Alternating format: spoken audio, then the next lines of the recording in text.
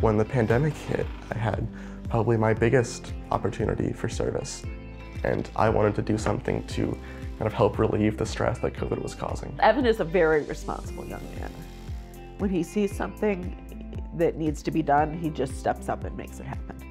And what started out as me making masks and then some friends wanting to join became this whole volunteer network of people wanting to help and make a difference.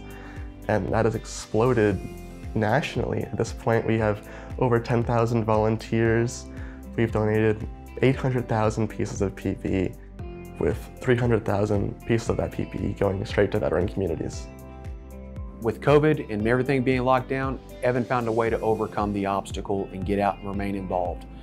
He built PPE in his basement, organized online activities, building PPE and donating them to veterans, taking food to homeless veterans in their pantries, and finding ways to remain engaged with individuals makes him an absolutely remarkable young man and very deserving of this scholarship.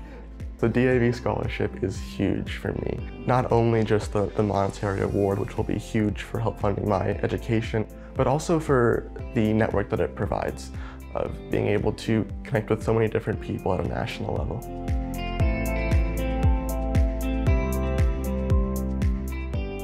I'm hoping to go to college. I want to study computer science, business, learn all the skills that I need to be a player in this digital world. I would say some of the biggest things I've learned are both the power of a kind of united front of being able to bring so many people together, as well as the positive feeling of volunteering, of the warm feeling you get when you're able to give and help someone else.